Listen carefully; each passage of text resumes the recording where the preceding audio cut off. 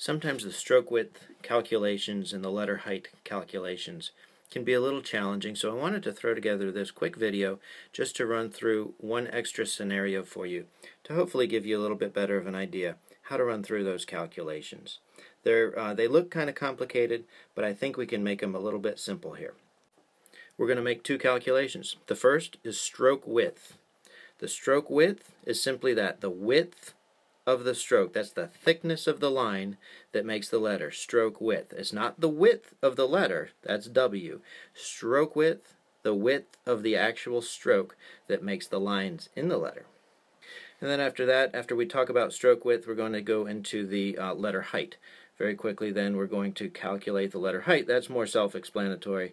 The height of the letter. That's usually expressed as a ratio of the stroke width. So it's important to come up with a stroke width calculation first, and then we can derive the letter height from that based on the ratio.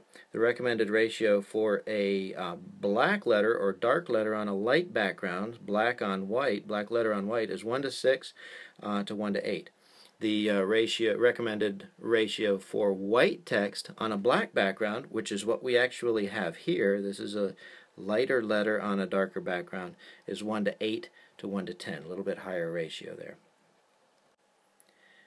Here's the frequency to determine the stroke width. WS, so the stroke width, read it backwards there. The stroke width is 1.45, that's a constant, times 10 to the negative 5. We're going to simplify that real quick. S is the denominator of the Snellen acuity, and D is the distance, the reading distance that you want to go, that you want the reader to be able to read it from. So our illustration here, we want a sign that can be visible at 70 feet by someone with 20/50 vision. The way that we're going to come up with that, we're going to do our stroke width calculation. So here we go. Stroke width is 1.45 times 10 to the negative 5 times the denominator of the Snellen acuity. This is the Snellen acuity, 20/50 vision, so the denominator of the Snellen acuity is 50 in this case. Times D. D is the distance that you want the sign to be able to be read. Visible at 70 feet. So there's 70.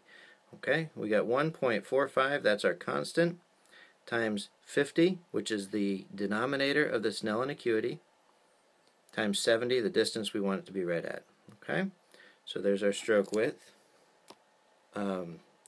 formula. We'll get to the 10 to the negative 5 in just a moment. So right now, the stroke width, you take 1.45 times 50 times 70, and you come up with 5,075. For 10 to the negative 5, you simply move the decimal point 5 places to the left. 1, 2, 3, 4, 5. So the stroke width then is 0.05075, and here's the trick, feet. We need to transfer that to inches. How do you do that? You multiply it times 12. So 0.05075 times 12 gives us a stroke width of 0.609 inches, just over half an inch. So now we'll move into the letter height. We had our stroke width of 0.609 inches.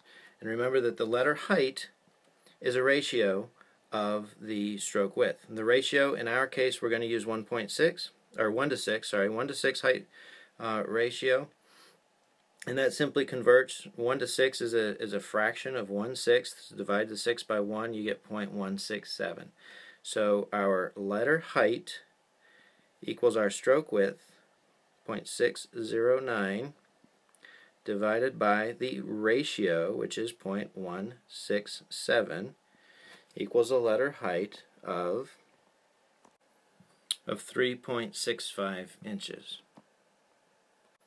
So when it's all said and done, we have a stroke width of 0.609, and we have a letter height of 3.65.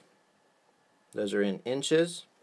3.65 inches, 6.09 inches is the stroke width. The letter height as a ratio of the stroke width, 1 to 6, is 3.65. Hopefully this will help get through some of those calculations, especially the ones in quiz number 12.